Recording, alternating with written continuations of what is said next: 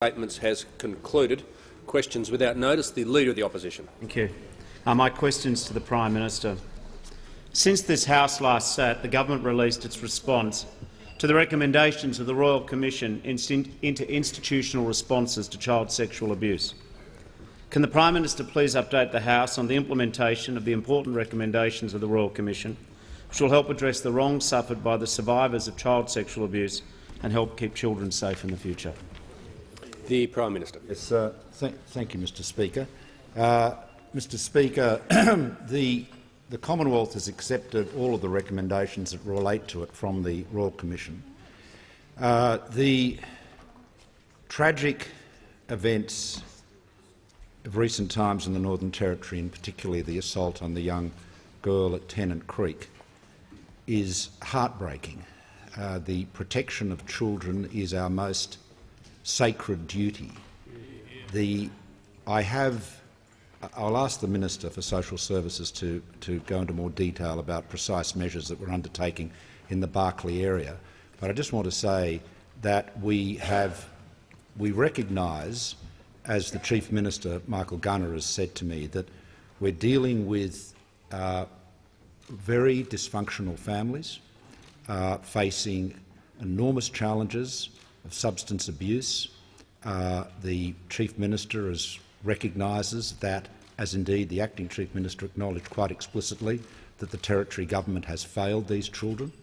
Their need, as he's acknowledged, to have more senior child protection officers working in the community who have greater confidence to intervene earlier. Also vitally important to ensure that people with cultural, particularly speaking about Indigenous communities, people with cultural authority are engaged so that the child protection agencies are working with the Aboriginal communities and people with cultural authority to ensure that there is that support that is provided both from government and from the community when families are failing their children. But I'll ask the Minister to add to some of the more specific measures that we're adopting.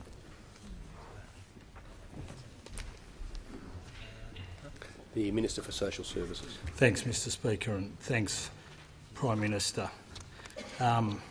As the Prime Minister has said, there were specific recommendations which we are working with the Northern Territory Government on, the most important of which is a joint review of children and families' funding and services. We are establishing a tripartite commission. That commission will meet in the coming weeks. We are finalising the terms of reference with the Northern Territory Government on that tripartite commission. Obviously, we are trying to expedite those terms of reference as quickly as we possibly can, and I use this opportunity to say to the Northern Territory Government that we look forward to the first meeting of that tripartite committee in the coming weeks so that we can get on with implementing all of the important recommendations which were made by the Royal Commission. The member for Dunkley. Thank you, Mr. Speaker. My question is to the Prime Minister. Will the Prime Minister outline to the House how a strong economy helps to create jobs and enables the government to guarantee essential services, including record funding for hospitals and schools, including in my electorate of Dunkley? Is the Prime Minister aware of any alternative approaches? The Prime Minister has the call. Mr. Speaker, I thank the honourable member for his question. Mr. Speaker, 90% of Australians work in the private sector, and more than half of them work in small and medium Australian family-owned businesses. And they are the businesses that are investing, encouraged by the reductions in company tax already legislated. They are the companies that are investing and are employing, and that is why, Mr. Speaker, last year we had the highest jobs growth in Australia's history.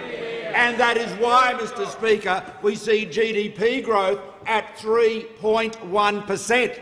We're seeing that strong growth because the government is providing the incentive to encourage Australian businesses to invest and get ahead.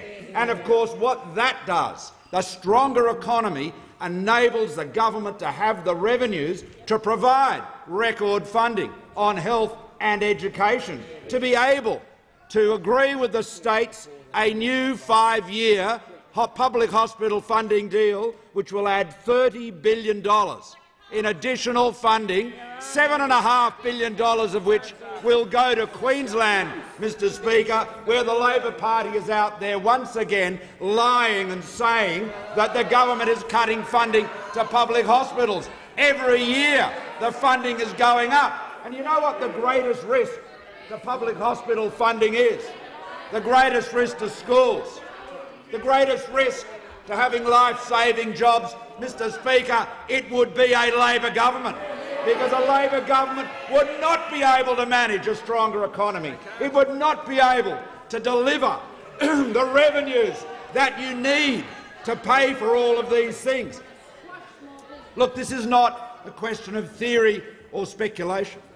We know in the last Labor government they were reduced to the point, so poorly were they managing the country's finances, that they couldn't put life-saving drugs onto the PBS. They couldn't do it. They couldn't Members do it. on both sides. They were holding them back. A heavy price. The member for Ballarat. A heavy price paid. And what we're doing is, as those drugs are recommended, we are putting them on the list. We are putting billions of dollars more into public hospital, into Medicare, into medical research. All of that is possible because of a stronger economy, and without a stronger economy it is simply not able to be done, and Labor demonstrated that. A stronger economy ensures we can fund the essential services Australians deserve. The Prime Minister's time has concluded. The Deputy Leader of the Opposition. Thank you, Mr Speaker. My question is to the Prime Minister. Treasury has confirmed that the entire $42 billion Stage 3 of the government's personal income tax scheme goes to the top 20% of income earners. How is it fair that under this government a banker from Vaucluse earning $1 million will get a tax cut of over $7,000 a year, while a hospitality worker from Caboolture will only get a tax cut of $10 a week and will have their penalty rates cut as well? The Prime Minister has the call. The government's comprehensive personal income tax reform plan will see Australians, in the first instance of lower and lower middle incomes, getting a tax refund, over 10 million in fact, and over 4 million will get the full $530. But then, when the program is complete, when the reform is complete, the marginal tax rate will be 32.5 cents from $41,000 all the way up to $200,000. And what does that say to aspiration? What does that say to people who want to get a better job, who want to get a promotion, who want to work some more hours? It means you will not be paying more and more tax with every extra dollar you earn. And, Mr Speaker, I would say to the honourable member who asked the question, the person on $41,000 has aspirations to earn more, to do better, to get ahead, and they want to do better. Oh, and look at the dismissive gestures from the opposition.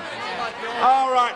So the hospitality worker in Caboolture and the member for Bendigo are now warned, would like that worker to earn no more than they are today. Well, I tell you what, we're on the side of enterprise and aspiration. We want Australians to have every incentive to get ahead, to have a go, to do better. And we know that by 24-25, that's a final warning. 24-25, there will be many occupations, school principals, police superintendents, that are not normally regarded as being part of the millionaire banker class of Vaucluse, who will be earning an income that gets up towards that $200,000 mark. So what we want to be able to ensure is that for that part of the tax system, the income system, there is every incentive and no disincentive for people to do more, to have a go, to invest, to be ambitious, to aspire and get ahead. And the Labor Party members may seek to dismiss that in the contemptuous way the honourable member opposite did a moment ago. I say shame on the Labor Party. They used to believe in workers getting ahead. They used to believe in giving people a hand. Nowadays they sound very much like a privileged elite that wants to keep the workers in their place. Members on my left, the member for Grey has the call. Member for Grey has the call. Thank you very much, Mr Speaker. My question is to the Treasurer. Will the Treasurer update the House on the most recent national accounts data and how this affects the economic outlook provided in the budget? And is the Treasurer aware of any risks to these budget outcomes and the health of the Australian economy? The Treasurer has the call. Thank you, Mr Speaker, and I thank the member for Grey for his question because, like all members on this side of the House, we went to the last election and we said to the Australian people, we will deliver jobs and we will deliver growth. And since then, Mr Speaker, this government has presided over more jobs and more growth, Mr Speaker.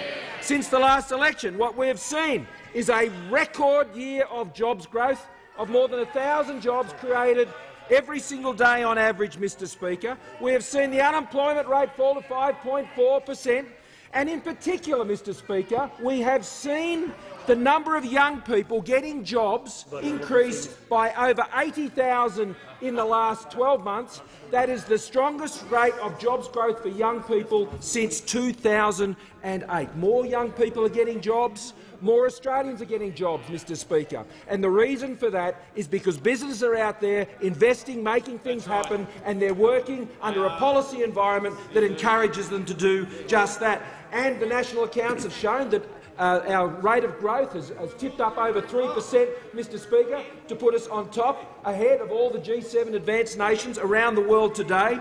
And we've seen non-mining investment grow by 10%, which is 5 times the long-run average. That is an economy where businesses are investing, taking advantage of the conditions that are in front of them to go out there and employ more people, Mr Speaker, and give them better opportunities so they can get ahead, and they can get ahead for their own families. Now, the national accounts also affirming that growth has affirmed the budget, Mr Speaker. It has validated the budget and the budget outlook because our plan for a stronger economy is working, and that's why we need to stick to the plan. Because only by a stronger economy can you deliver and guarantee the essential services like Medicare and affordable medicines that the Australian people rely on. And that's why Moody's have moved to once again affirm the AAA credit rating for Australia. We are one of only 10 countries that have a AAA credit rating from all the 3 major ratings agencies. Now, I'm asked about risks by the member for Grey. The single greatest immediate risk to the Australian economy is the Labor Party, Mr Speaker, for one simple reason. For one simple reason, Mr Speaker. These characters think putting $200 billion in higher taxes on the Australian economy is somehow going to help businesses employ people and somehow help people get ahead. They think the economy is something to tax. We think the economy is something to grow, Mr Speaker. And that's what we are doing on this side of the House with our policies. And you can take our policies and you can take our budget to the bank, unlike what the Shadow Treasurer has put forward with his cruel retiree tax and his $10 billion thumping big black hole, Mr Speaker. He stuffed it up when he announced it, and he stuffed it up when he added it up. The member for Franklin. Thank you, Speaker. My question is to the Prime Minister. How is it fair that under this arrogant and out-of-touch Prime Minister, a banker from Point Piper earning $1 million will get a tax cut of over $7,000 a year, while a retail worker in Strawn will only get $10 a week, along with a cut to the penalty rates? Isn't this what happens when a former investment banker is running the government and a former banker like Brett Whiteley is running in Braddon? The member for Gilmore will cease interjecting. The member for Gilmore is warned. Members on my right. The Prime Minister has the call. Yes, thank you, Mr Speaker. I thank the honourable member for a question.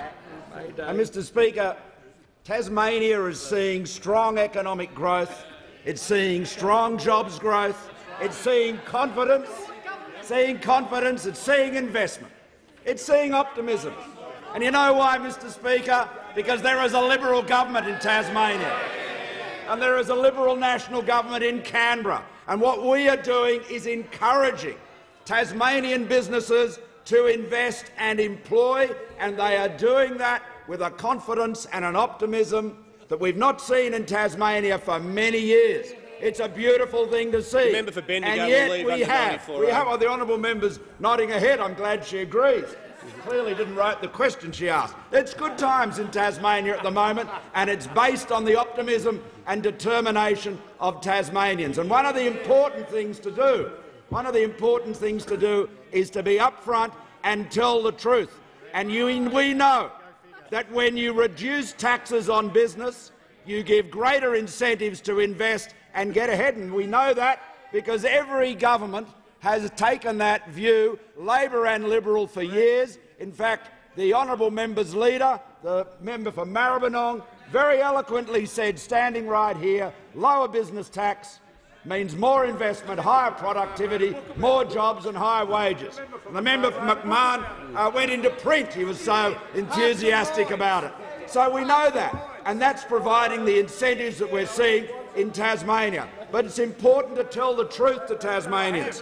Now, Mr Speaker, the Leader of the Opposition said on the 28th of May in Braddon, he said the North West Regional Hospital has had its funding cut. Well, let's have a look at that. In Labor's last full year in office, Commonwealth funding for Tasmania's public hospitals was $294 million. This year it's $418 million, an increase of 42%. And that excludes the $730 million payment made to the state government in return for taking back the Mersey Community Hospital.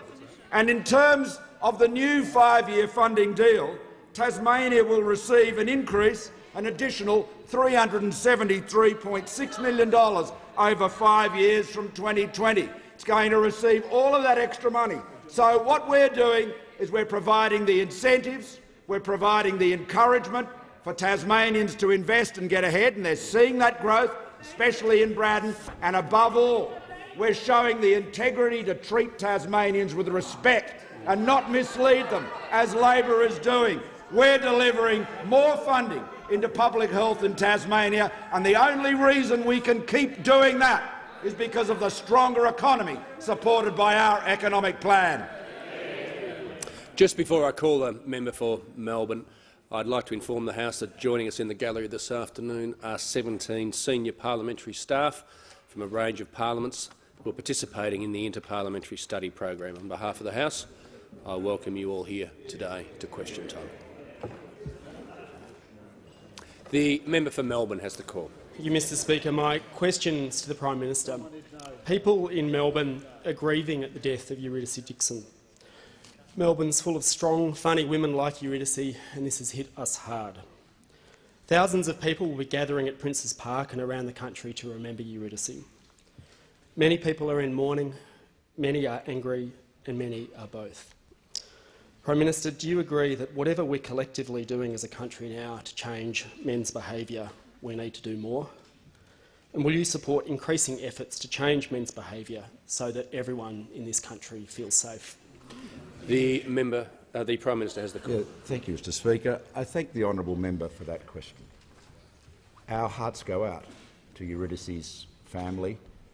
Our prayers, our sympathy, our love are with them as they grieve her loss.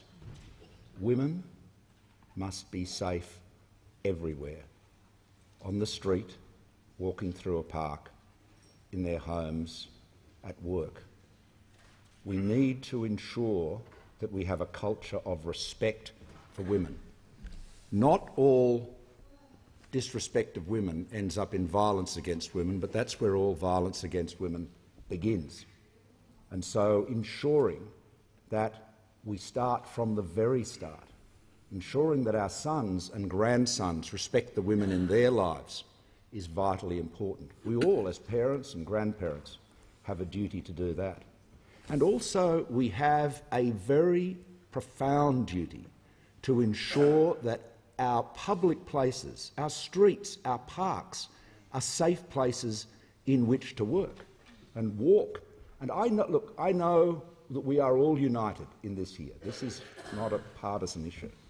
But, you know, when we sit down with states and local government and work through our city plans and city deals, a key part of that is ensuring that we have an environment that is safe.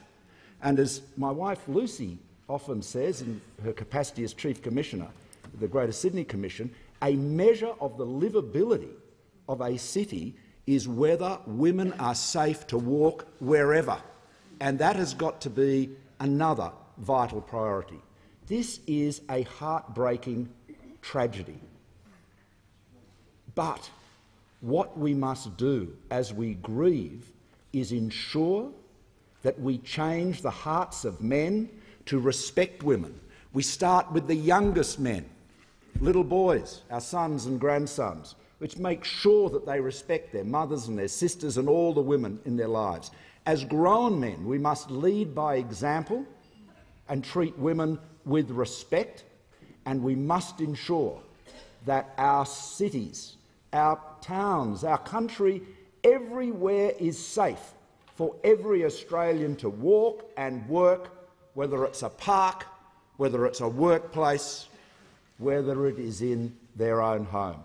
That is our commitment. I thank the honourable member for the question, and I believe, Mr Speaker, that I speak for every honourable member in saying we must never, ever, ever tolerate violence against women. Eurydice Dixon, we mourn her loss, we grieve with her family, and we say never again. The Leader of the Opposition on indulgence. I might briefly just associate the opposition with the Prime Minister's remarks. As a Melburnian, when we heard the news that this dreadful murder had happened at Princes Park, I felt the same shock that millions of other people feel for one who is familiar with this park. My own boy has trained around the very oval where they found Eurydice. It is shocking, it is futile, it was just beyond belief. Not again, I thought. Not again has a woman been killed in Melbourne or anywhere in Australia to that end. Women in Australia have the right to freedom of movement. It is not the fault of women if they choose to walk home from transport to their house. All of this violence is ultimately preventable, and we need to tackle the enablers of violence. We need to change the attitudes of men, and we should commit ourselves here that nothing is off limits to prevent violence against women or indeed any Australian. The member for Chisholm. Thank you, Mr Speaker. My question is to the Minister for Revenue and Financial Services. Will the minister update the House on the importance of creating a tax system that doesn't seek to punish aspirational Australians? Is the minister aware of any threats posed by different approaches? The Minister for Revenue and Financial Services. I thank the member for Chisholm for her question and for her tireless work on behalf of her constituents. She puts in so much work day in and day out because she, like every other member of the Turnbull government team, knows how important it is to have a tax system that encourages ambition and rewards hard work so that people keep more of the money that they earn. And our personal tax plan will deliver that. It will deliver that to around 10 million Australians. And when it's fully implemented, it will ensure that 94% of all Australians pay no more than 32.5 cents in the dollar. That's 94% of workers across this nation who will not have to think twice about whether they work that extra day, whether they go for that dream job, whether they get a promotion. They will know that they will have a fair tax rate. But those opposite, unfortunately, are set to slug Australians with even more taxes and even higher taxes, around $200 billion worth. And that will mean an average tax bill for Australians of around $16,000 for every single taxpayer in this country, courtesy of the Leader of the Opposition. Now, of course, of most concern to Australians is the very regressive, damaging and lifestyle-destroying retiree tax, which will take money out of the pockets of pensioners and some of the most vulnerable retirees in this country. Around 8,500 of them in the electorate of Chisholm and around 3,500 in the electorate of Braddon, which I was visiting only the other day. Many of them older, retired Australians who have scrimped hard, worked hard all of their lives and have paid their taxes. In fact, when I was in Braddon just the other week, I heard directly from those retirees who stand to lose huge chunks of their retirement income thanks to the Labor Party's shameless tax grab. And these are not multi-millionaires, as the Leader of the Opposition may claim. In fact, they're not on high incomes at all. They are overwhelmingly on very modest incomes, just trying to enjoy their retirement. These are the people that Justine Keith, the Leader of the Opposition and Labor, are turning their backs on. And these are the people that Brett Whiteley and the people like Julia Banks and everybody on this side of the coalition are working so hard to protect.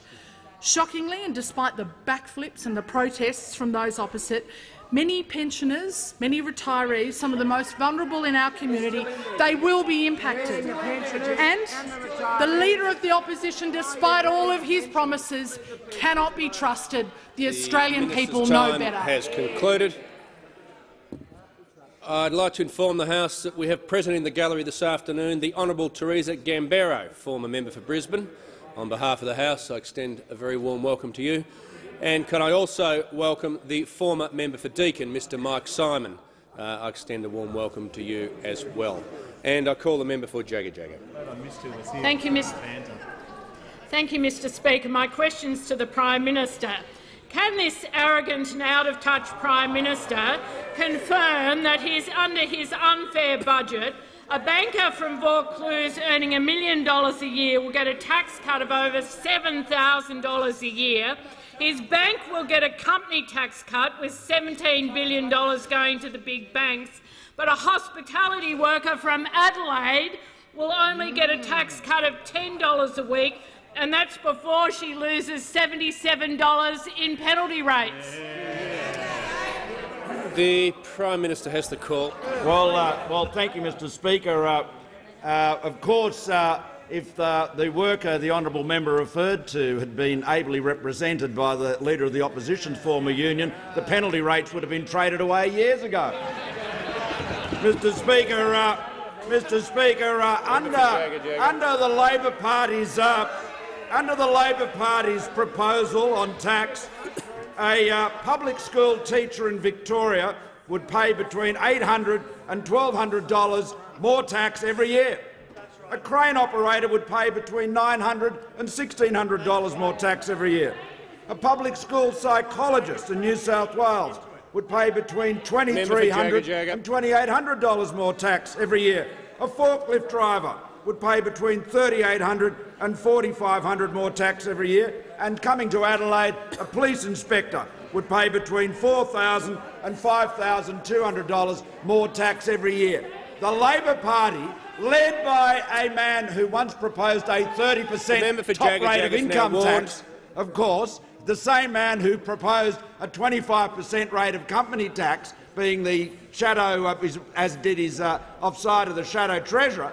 Mr Speaker, what we have with our comprehensive tax plan is one that is fair and encourages investment, it encourages enterprise, it encourages aspiration, and it is highly progressive. Highly progressive. The honourable member laughs. Well, the honourable member should be aware.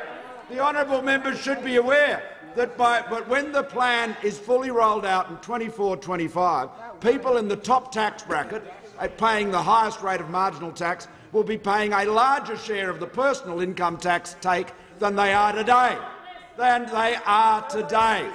And they will be paying more income tax, more of that income tax share than they are today. And the person on $200,000 will be paying more than 12.5 times more income tax than the person on $41,000. the scheme, the income tax scheme, the whole structure remains progressive. The bulk of the tax is paid by people on higher incomes, but what we're doing is encouraging aspiration, enterprise and people getting ahead, including people working in hospitality, working on lower incomes, because they too want to get ahead and earn big money, like the members of the Labor Party opposite. The member for Latrobe. Thanks, Mr Speaker. My question is to the Treasurer. Will the Treasurer update the House on why it's important for government's tax policies to be implemented? How do these policies contribute to the government's plan for a stronger economy for all Australians? And are there any dangers associated with not proceeding with them? The Treasurer has the call. Thank you, Mr Speaker, and I thank the member for Latrobe for his question. The Liberal and National parties are for lower taxes. That's what we're for. We're for lower taxes. We're for lower personal taxes. We're for lower business taxes. We believe that you should not suffocate the economy with higher taxes. We believe, Mr Speaker, that we should be providing that tax relief to all working Australians, not just some, all of them, those on lower and middle income and all those Australians who are out there working, because we believe all Australians work hard and we believe they all deserve tax relief. And we believe businesses should have competitive tax rates. We do not believe that businesses should be shackled to some, if not the second highest, tax rates in the world when they're out there trying to invest and employ people and grow their businesses and get the return back on the big investments they've made in their businesses, putting their own houses and their own livelihoods on the line to ensure that other people can have jobs and enjoy the prosperity that is achievable in this country, Mr Speaker. That is our plan. That's part of our strong plan. Our plan for a stronger economy, because we understand that you cannot guarantee the essential services Australians rely on unless you have a stronger economy. The Labor Party wants to put more than $200 billion of additional taxes on the Australian economy. That's why Australians cannot afford Labor, Mr Speaker. They cannot afford a Labor government that would put more than $200 billion in additional taxes. And the way they'll pay for that, Mr Speaker, Australians, is not just in the higher taxes that they'll pay, but the threat to the services that they rely on. And if we're looking in Tasmania in the infrastructure, where the $60 million for the Bass Highway, that comes from a stronger economy, Mr Speaker. That's where that comes from. The $1.5 billion for boosting the Bruce Highway up now in the member for Petrie and in the Longman electorate, that comes from a stronger economy. The $10 million for the chemotherapy treatment unit in Caboolture Hospital, Mr Speaker, that comes from a government that understands why a stronger economy is important to guarantee the essential services that Australians rely on. Our personal tax plan is responsible, it's comprehensive, it deals with real problems in the tax system to ensure that 94% of Australians will not face a marginal tax rate higher than 32.5 cents in the dollar. That's a real plan, Mr Speaker, and that's what we're delivering. And our enterprise tax plan will ensure that the businesses that currently employ more than 1 in 2 Australians will be joined by all businesses in having competitive tax rates so they can employ more Australians. It's under this government, since we were first elected, that 1 million jobs have been created. It's under this government that we've seen unemployment coming down, Mr Speaker. It's under this government that we've seen 80,000 young people get a job. Jobs and growth, that's what we've delivered. That's what we'll continue to deliver. The member for McMahon. Thanks very much, Mr Speaker. My question is to the Prime Minister. Can the Prime Minister confirm that by the time they're fully implemented, Stage 3 of the government's personal income tax scheme and its big business tax cut will cost the budget at least $25 billion a year? Why won't the Prime Minister support Labor's plan for a bigger, better tax cut for 10 million Australians who earn less than $125,000 instead of giving $25 billion a year to big business and high-income earners? The member for Deakin will cease interjecting. The Prime Minister has the call. To add to this answer, but I think it's worth noting that the question has been asked by the author of that famous economic tome, Hearts and Minds, is that right? Hearts and Minds. It's available wherever remaindering occurs. That great text, which advocated a 25% corporate income when it's affordable. Well, the reality is, I'll tell you when it's unaffordable when you're uncompetitive. It's unaffordable to have a company tax rate in Australia that is at the top of the OECD. The honourable member wrote a book and talked about the importance of having a competitive tax rate, and now having done that, he's been forced to eat his words and he's flinging himself in the way of a competitive tax rate. Mr Speaker, I'll ask the Treasurer to add to my answer. The Treasurer. Thank you, Mr Speaker, and I thank the Prime Minister for the opportunity to add to that answer. Mr Speaker, I wouldn't be relying on the Shadow Treasurer's figures anyway, anywhere, any time, Mr Speaker. This is a Shadow Treasurer who came up with this genius of a plan to hit pensioners, retirees, all of these, strip away their tax refund. He announced it in great fanfare and he says we'll raise $59 billion and I won't change a jot of it. And then within 2 weeks he was tripping over himself to come out with amendments to his own policy. And then we find out that he says it will cost 55.7. So we took, Mr Speaker, his entire policy that he's announced to the Australian people, and we asked Treasury to cost that policy, Mr Speaker, and it comes, Mr Speaker, in a revenue of $10 billion less than he said. And he's saying, trust us, trust Labor with money. We always get it right. Well, I'm looking over there. I can't see him today, the member for Lily. He must be otherwise engaged today, Mr Speaker. Where's the El Presidente? Now, the member for Lily, he was a genius when it came up to adding up tax revenues on the mining tax. It's not bad enough, Mr Speaker.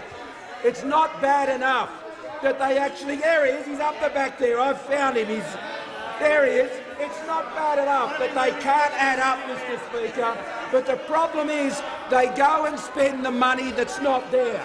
And that's how the member for Lily and the member for Rankin was in there helping him every step of the way, completely stuff the budget, Mr Speaker. And for the last 5 years almost, we have been repairing the wreckage of the member for Lily, ably assisted by the member for Rankin and the member for McMahon and all the other muppets who helped him.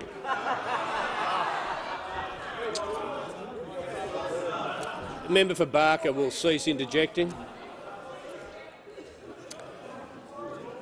The member for Fairfax. Thank you, Mr Speaker. My question is to the Minister for Defence Industry. Representing the Minister for Jobs and Innovation, will the Minister update the House on the progress the government is making in supporting jobs and growth in the economy? And, Minister, what would be the outcome of pursuing less economically responsible ideas?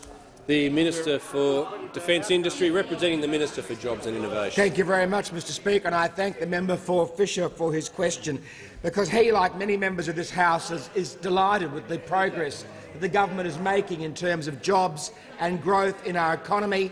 In the May figures for jobs, for example, it showed that the government is on track to create and support 1,031,000 jobs since we were elected in September 2013, in fact seeing unemployment drop down to 5.4%, Mr Speaker. So we promised in 2013 that we'd create 1 million jobs in the first 2 terms of a coalition government. We've actually achieved that ahead of schedule, about 7 or 8 months ahead of schedule, because of the policies of this government driving jobs and growth.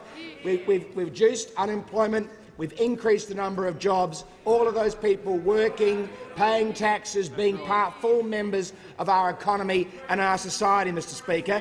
And in fact, the national accounts also showed recently that growth for the last quarter was at 1%, 3.1% for the year. So we are actually not just promising jobs and growth, we are delivering jobs and growth as we said we would, Mr Speaker.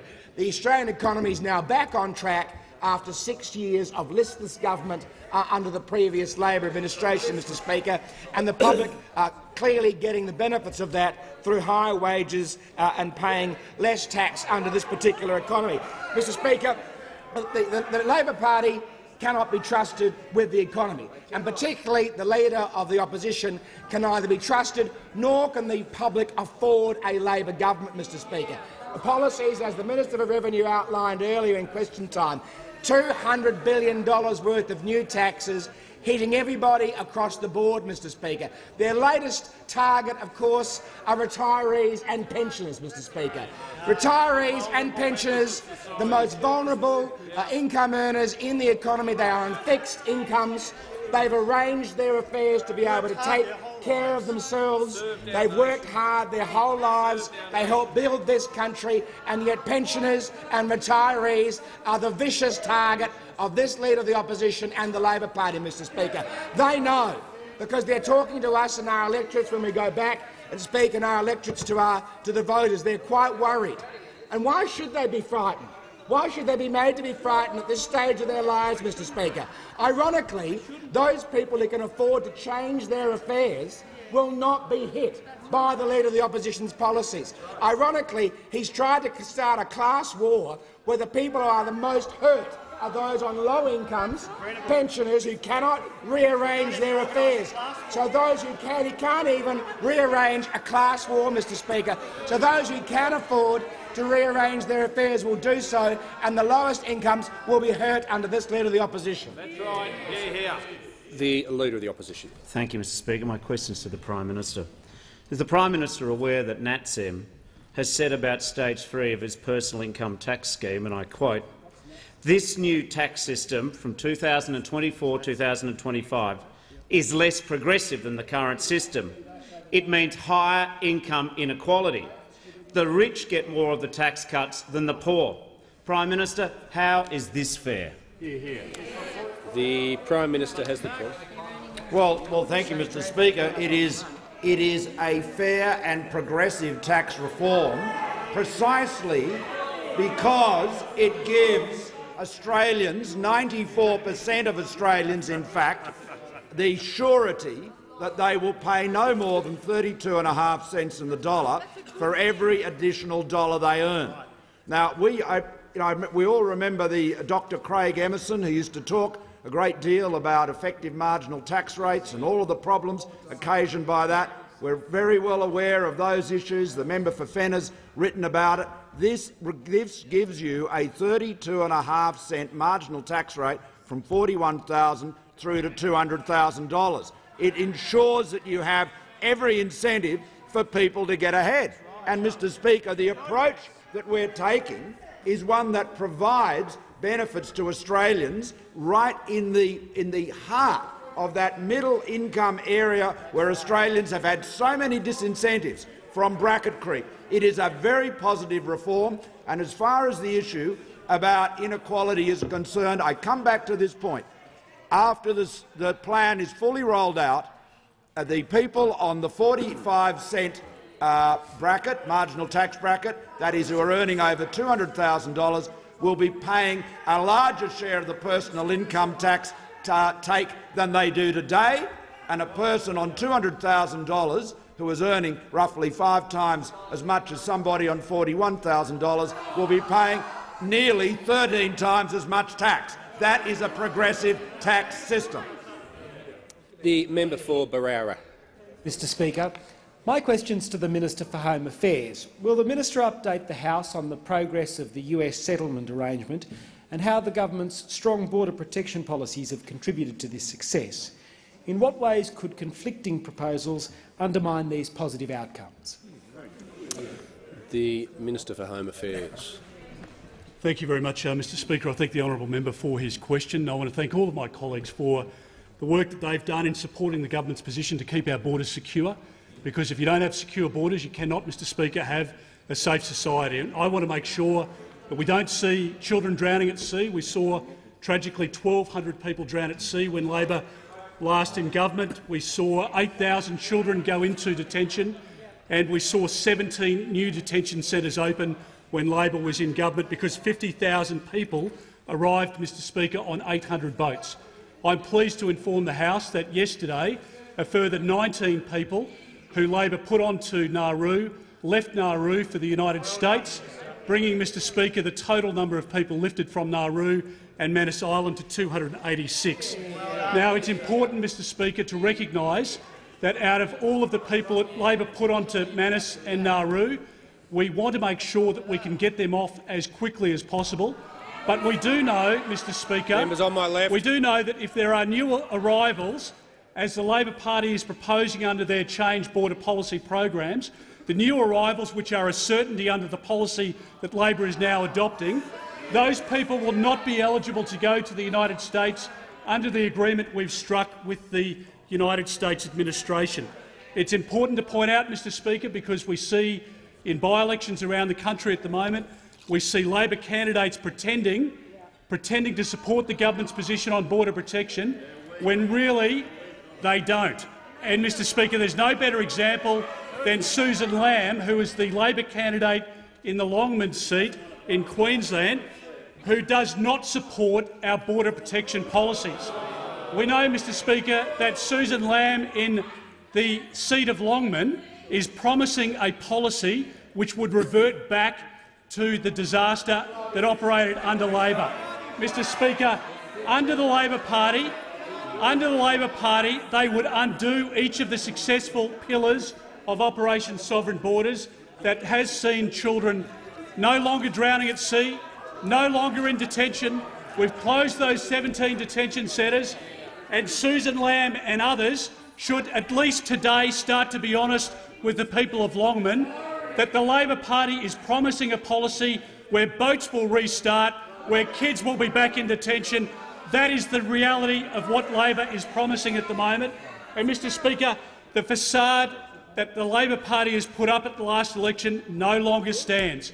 The left of the Labor Party has taken control of the caucus, and it is obvious that this Leader of the Opposition has lost control on border protection, and the people of Longman get it. They know that Trevor Ruthenberg is the only candidate in the Longman by-election that stands for strong border protection.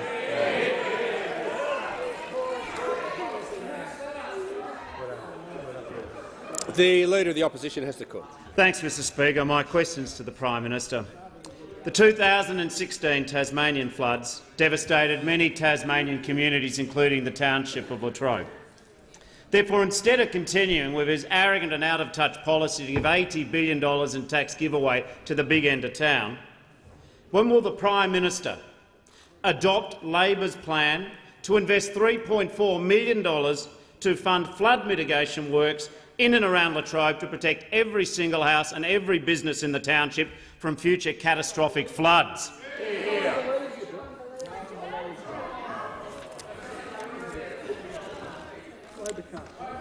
The Minister has the call. I thank the Leader of the Opposition for his question. And of course, on this side of the House, we know the importance of disaster relief and mitigation. We also know that the floods of 2016, June 2016, in northern and northwestern Tasmania were both devastating and tragic. Devastating and tragic. Now, Mr Speaker, Bill Shorten, the Leader of the Opposition— The Minister will refer to members by their correct titles. The Leader of the Opposition made a rushed announcement yesterday. He can't deliver what he's promising. He's not in government, and he won't be in government after the by-election. Now, we have only just received a report outlining options for flood mitigation for Latrobe, partly funded by this side of the House, partly funded by this government. During the 2016 floods, the Hodgman government and the Turnbull government worked together through our national disaster relief and recovery arrangements to deal with what was a devastating and tragic set of floods. The response included Category C funding of up to $10,000 for severely affected primary producers. Severely affected primary producers. We know how to deal with those problems on this side of the House. In 9 local government areas, including in Latrobe, for a total of $6.6 million of funding. It also included Category D funding for $16 million worth of projects. $16 million worth of projects, including a $3 million flood mapping project for all affected local government areas. Now, the Turnbull and Hodgman government again look forward to working together cooperatively with the Latrobe Council on any long-term solution that better protects residents and farmers from floods like this one that occurred in 2016.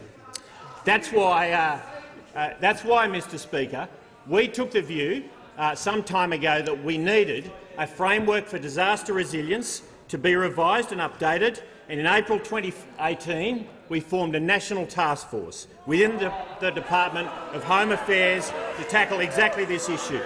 Mr Speaker, we are proud of providing assistance to communities impacted by disasters. Our government respects the processes of the La Trobe Council, which will be dealing with this issue this week, and we look forward to working with them to protect the region from future floods. The member for Murray. Thank you, Speaker. My question is to the Deputy Prime Minister and the Minister for Infrastructure and Transport. Will the Deputy Prime Minister update the House on how the government is building infrastructure and which connects local communities and creates local jobs? And is the Prime Minister aware of any roadblocks to our positive plans? The Deputy Prime Minister has the call. Thank you. Thank you, Mr Speaker. I thank the member for Murray for his question. He is passionate. He is a passionate advocate for the people of regional Australia and certainly for the Victorian seat of Murray. The Liberal and Nationals government believes that your postcode should not limit your potential.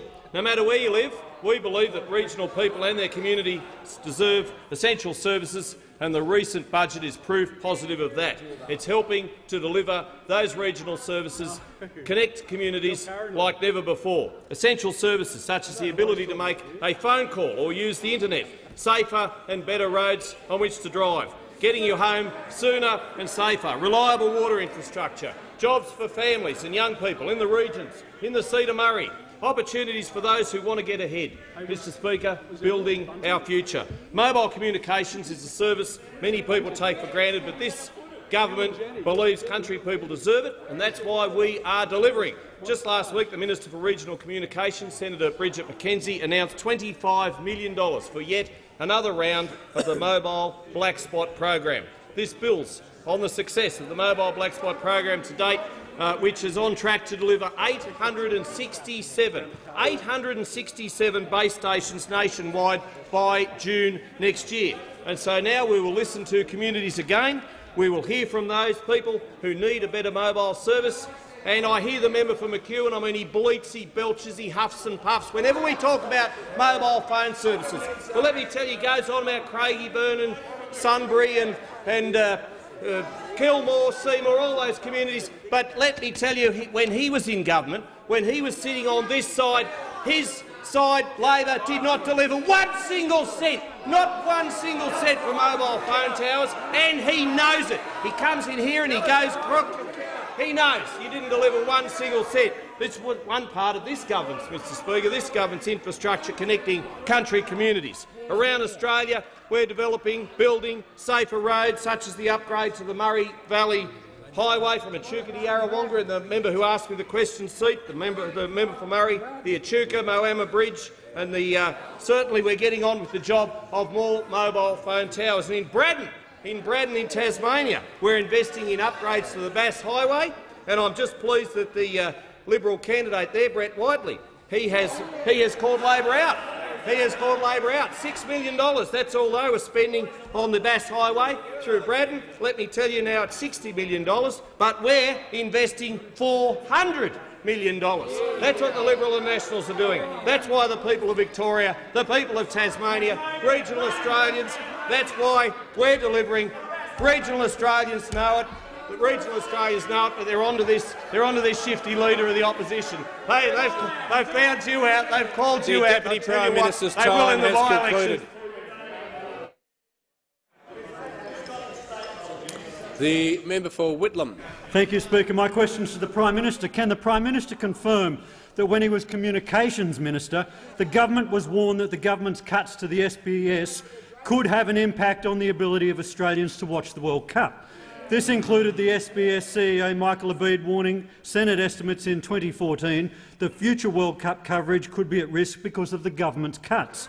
So will the Prime Minister now apologise to football fans who are complaining about second-rate coverage of the World Cup? I'm not going to call the Prime Minister. Members on both sides, I'm happy to hear from the Deputy Manager of Opposition Business on this subject in a second, but as I heard the question, it asked the Prime Minister about his previous ministerial responsibilities. I'll call the Prime Minister. Speaker, I think the most important thing to say about the World Cup is that we're all inspired by the determination of the Socceroos. They played the most expensive team in the world, France, and they came so close. I won't express any personal views about the video referee, but I think a fair-minded fan of the French team would recognise they were very fortunate to get that one-goal win. And we know the Socceroos, that Socceroos played so well. We congratulate them. I thank the honourable member for giving me the opportunity to do so here in the House of Representatives, and we wish them all the best for the next game against Denmark and the whole campaign. Now, as far as streaming is concerned, I'll confirm that I spoke to the CEO of Optus, Alan Liu, today about this. He obviously acknowledges they've had some real problems with streaming from the Optus platform. He believes that it will be. He believes he can fix it. Believes it will be fixed tonight. And obviously, Australian soccer fans will be expecting Optus to deliver in that regard. But thank you very much, and again for asking the question. But go the Socceroos. The member for Bonner. Thank you, Mr. Speaker. My question is to the Minister for Health. Will the minister outline to the House how a stronger economy enables the government to invest in life-saving drug and alcohol support services? Is the minister aware of any contrary propositions that undermine the funding of health services in Queensland? The Minister for Health. Thank you very much, Mr. Speaker, and I want to thank the member for Bonner, who comes to this place as somebody who achieved great things as a small business person. He was a restaurateur specialising in Italian food. I'd recommend the marinara. And what he knows from his time both as a small business person and in this House is you can't grow either a small business or an economy without a plan, without the ability to ensure that you are living within your means. And what he saw in his work and what we see in this government and this economy right now is that we are seeing record growth because of the plan in jobs. And that record growth, that 1 million jobs, allows us to invest in essential services such as record funding for Medicare with an extra $4.8 billion at the recent budget, record funding in mental health with an extra $338 million, record funding for the pharmaceutical benefit scheme, with major new drugs for breast cancer and spinal muscular atrophy being listed, as opposed to Labor's practice of failing to list drugs, and record funding for hospitals. One of the things which I was able to see last week when I visited Caboolture in the seat of Longman and met with Trevor Ruthenberg, our extraordinary candidate who'd spent time in the Air Force, in the private sector, who'd spent time in the not-for-profit sector, was that he saw that the #1 health priority for the area was investing in drug and alcohol support services. And that's why we spent $11 million, invested $11 million, not to begin in 1 year or 2 or 3 or 4 or 5 years, but to begin immediately investing in drug and alcohol support for the people of Caboolture, because ICE on the ground in Caboolture and in the surrounding areas was recognised as the #1 task by the Primary Health Network for assessing and dealing and addressing going forwards. So we've responded, not just to the Primary Health Network, not just to the people of Caboolture, but to the advocacy of Trevor Ruthenberg, or better known to the locals as Big Trev. And this plan, Big Trev's big plan for a better Caboolture, is all about ensuring that we have drug and alcohol and ICE support on the ground. And it's not waiting 1 or 2 or 3 or 4 years like Labor. It is dealing with the problem right now, immediately, with better support, detox facilities, demand facilities, day rehab and overnight facilities for the people of Caboolture. The Leader of the Opposition. Thank you. My question is to the Prime Minister. Is the Prime Minister aware that today the Managing Director of SPS has said about the decision to licence the World Cup Games to Optus, and I quote, "Had we not had to look to our budgets, we probably would have retained it like we were planning to when we bought it." Therefore, when will the Prime Minister apologise to Australians and football fans for his cuts to the SPS?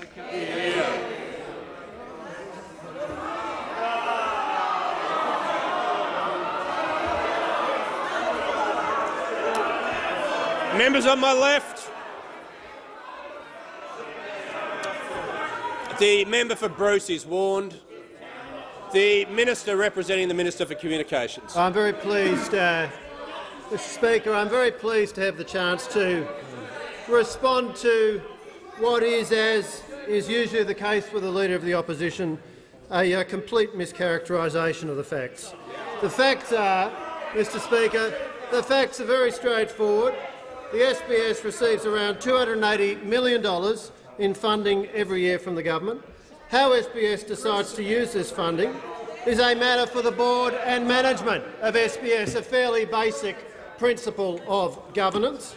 And I do want to make the point that in exchange for sharing the World Cup rights, SPS secured some rights to the English Premier League matches over a 3-year period, 2016-17 to 2018-19. In other words, board and management of SPS made a commercial decision. On this side of the House, we think they are best placed to make those decisions. The member for Fisher. The Leader of the Opposition seeking to table a document. I seek leave to table the transcript where Mr Michael Abid attributed the fact of the cuts to the budget and the SPS. Leave granted. Leave is not granted. The member for Fisher. My question is to the Minister for the Environment and Energy. Will the Minister update the House on action the government is taking to reduce power prices and help families and small businesses, both in my own electorate of Fisher and across south-east Queensland? Will the Minister provide an update on how alternative schemes would hurt Australian families? The Minister for the Environment. The member for Fisher for his question, and firstly, commiserations to the member for Port Adelaide, Mr Speaker. Losing to the member for Lilly really is an insult, Mr Speaker. Really is an insult. Now, the member for Fisher knows there is a real difference between the energy policy of the Labor Party and the energy policy of the coalition. Under the Labor Party, Mr Speaker, your power prices will go up, Mr Speaker. The Labor Party is the party of blackouts, Mr Speaker, and the Labor Party is the party of reckless renewable energy targets, Mr Speaker. Under the coalition, you'll always pay less for your power, Mr Speaker. Now just look at the Labor Party's record when they were last in office. Power prices doubled, Mr Speaker. Each and every year when the Labor Party was last in office, power prices went up. We had the dreaded carbon tax, the $15 billion dreaded carbon tax, Mr Speaker. We had the cash for clunkers. We had the pink bats. We had the Citizens' Assembly. Labor ignored the warnings in their own energy white paper about what it would mean for domestic gas prices to export more from the east coast of Australia, Mr Speaker. And they gave a green light to the gold plating of the poles and wires, Mr Speaker, something we are still paying for. Now, in contrast, under the coalition, we abolished the carbon tax and we saw the single biggest drop in power prices ever recorded, Mr Speaker. We've stopped the networks gaming the system. If the Labor Party had done it, we would have saved $6.5 billion for consumers, Mr Speaker. We've ensured more gas is available for domestic customers before it's being exported overseas. We're getting a better deal from the retailers for millions of Australian customers, Mr Speaker. And of course the National Energy Guarantee, which has the support of the big energy users, the BlueScopes, the BHPs, the Rio Tintos, the irrigators, the National Farmers Federation and others, Mr Speaker, will for the first time integrate energy and climate policy and reduce power prices, Mr Speaker, and create a more reliable system. But in the last fortnight, Mr Speaker, the big three have reduced their power prices across New South Wales, Queensland and South Australia, Mr Speaker. Something you never saw from the Labor Party, because under the Labor Party, power prices went up each and every year. If you're an Energy Australia customer in Brisbane, Mr Speaker, with a small business, a cafe or a hairdresser, you will save around $470 a year. If you're a household in Brisbane with Energy Australia, you'll save just under $100 a year, Mr Speaker. So come these by-elections in Braddon, in Mayo and in Longman, the choice is clear, Mr Speaker. The choice is clear. Only the coalition will deliver a more affordable and reliable power system. The member for Griffith. Speaker, my question is to the Prime Minister. ABS statistics confirm company profits increased by 5.8% over the year, nearly 3 times as much as wages growth of 2.1%. So why does this arrogant and out-of-touch Prime Minister support further cutting the penalty rates of up to 11,850 working Australians in Longman on 1 July, while he's giving an $80 billion tax cut to big business? The Prime Minister has the call. Thank you, Mr Speaker. The honourable member knows very well, I'm sure, because it was, as the Leader of the Opposition once said, a fact that every student of Australian economic history would be well aware of. That's what he said. He said every student of Australian economic history would be aware of the fact that reducing company tax results the member for Griffith in more has already investment, been warned. higher wages, more jobs, more investment, higher productivity, all of those good things. And, you know, we're starting to see them now. That's why we've got record jobs growth. That's why we've got record jobs growth. It's a very competitive world out there. The honourable members opposite should recognise the world is getting more competitive than ever. And what we need to do is ensure that every element of our tax system ensures that Australian businesses can compete and win. Can compete and win. The member for McMahon said all that out in his famous book years ago. He's munching his way through one copy of it after another. He's being forced to eat his words. Talk about dry economics, very dry. Munching away through all those books, Mr. Speaker. The fact of the matter is, a more competitive corporate sector results in more investment, more jobs. That's why we're seeing record jobs growth. The Labor Party should recover the economic good sense they had in years past and support our enterprise tax plan. The member for Petrie. Thanks, Mr Speaker. My question is to the Minister for Urban Infrastructure and Cities. Will the minister please update the House on how the government is delivering on its record $75 billion investment in infrastructure transport in Queensland? How will the government investment in the Bruce Highway contribute to economic growth in Petrie, Longman and surrounding areas? And what would the consequences of following other ideas be? The Minister for Urban Infrastructure. Excellent. Well, Mr Speaker, I do thank the member for Petrie for his question. He is a great champion of infrastructure.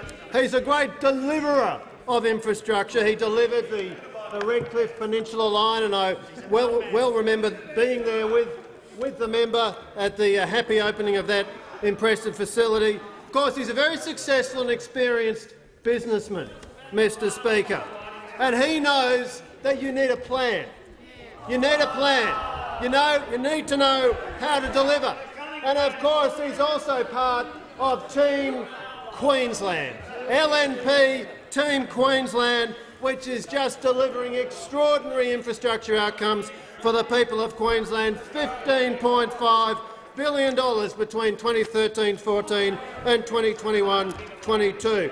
$880 million Pine River to Caloundra, including the Doles Rock Road interchange, which will benefit and responds to the advocacy of the member for Petrie, the member for Dixon. A terrific outcome will also benefit, of course, the electorate of Longman. $800 million for Cora to Curra Section D, responding to the advocacy of the member for Wide Bay. $390 million for Beerburrum to Nambour, responding to the advocacy of the members for Fisher and Fairfax, and of course will also benefit the electorate of Longman. $300 million for Brisbane Metro, Mr Speaker, responding to the advocacy of the member for Brisbane. This is LNP Team Queensland delivering for the people of Queensland, delivering outcomes.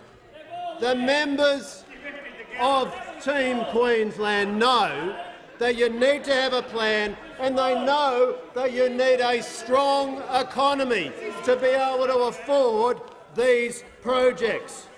And so if the people of Longman would like to have more infrastructure projects, they would be well advised to choose yet another member to join the LNP's Team Queensland. Of course, they could go for yet another union official. They might think the chamber is a bit short of union officials, so they might choose to have another one. But what they might decide, based upon the evidence, Mr Speaker, based upon the evidence, that it is the LNP's Team Queensland which is delivering unprecedented infrastructure outcomes for Queensland. If you want the big infrastructure, Mr Speaker, my advice is to call for Big Trev. Prime Minister. Mr Speaker, on that inspiring note, I ask that further questions be placed on the notice paper.